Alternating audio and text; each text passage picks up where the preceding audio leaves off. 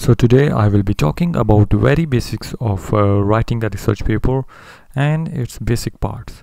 So this is my own research paper which I have written in the past, and it is in Emerald Journal.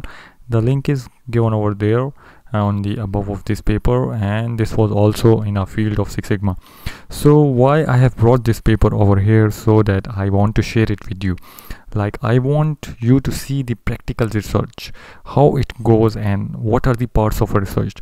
So first of all, for any research paper, it has to be formatted according to a different research journal style. So many journal will have a different style. Like in this we have a different style over here, like my abstract is having different portions. But when we are going for any other journal, you might not be having like abstract having different portion. So basically the very basics I will discuss today in this video is that very first thing you will be having a very first part which is called abstract. So abstract can have different portions, and like over here the purpose of abstract is to give an overview about your research paper, like what this paper is going to deliver to the readers, what is the design methodology you used, and what were your findings, your implications, and the originality of this research. So basically abstract can be anything, like the user will read it and then it will move it to your research. So the very basic is the abstract. Then we have usually keywords in our research. Keywords give you basically overview of like in which area your research falls in. So basically over here it is like, so you can have many keywords as you like in your research. That depends on the type of your research. Over here you can also see in this paper there is also a type of paper.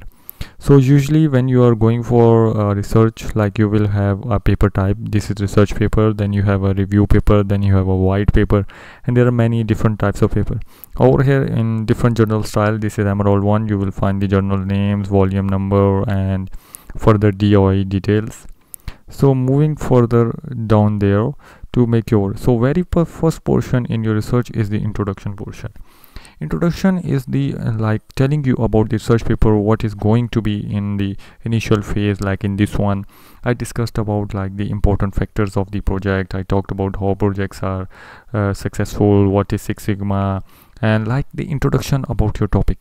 And then you will have some references over here like in this style. The style of your research paper also depends on the nature of your journal. Some prefer APA style, some prefer MLA style. So this will be depending on which journal you are submitting. So very first portion is the introduction, and introduction can have also sub portion.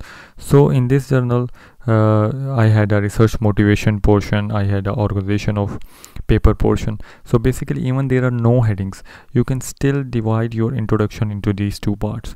So basically you will tell why you conducted this research, what is the unique thing it is providing you, what is the organization of this paper. Like my first section will introduce my Six Sigma methodologies, my section 2 will provide hypothesis formulation, my third will be the framework, and then a case study which I have undertaken in this research. It is tested and validated through my framework, and section 4 and 5 contain the detailed results, and then section 6 is the conclusion.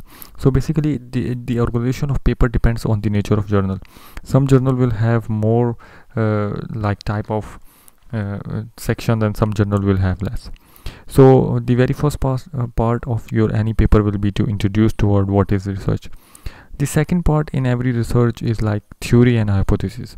So basically you can have like in some journals there is a portion which is called like questionnaire portion, or we can call it hypothesis portion. So this is the part where you will define your basic hypothesis, what is your research problem, what is your research scope, and all of these things. This portion can have further details, like I have written so many things over here because I wanted my theory to be like accurate, and I wanted to be like discussing all those details about my project. So this can be a little bit longer. Over here see I have a hypothesis over here H1. So the negative effect of inflation on project performance is enhanced in absence of proper risk management framework. So basically you can define your hypothesis over here. Then you can also define your different kinds of hypotheses and some different details according to that. So your research paper have different portions. In my next video I will go in further details on this. Then if you go see I have more hypotheses. then you have some, if you have some equations, you will also define it. Now the third section, in some paper you will have a framework, or in some papers they will require you to define the methodology. Similarly for section 2, in some research paper you will have a literature review, in some researches you will have a theory and framework.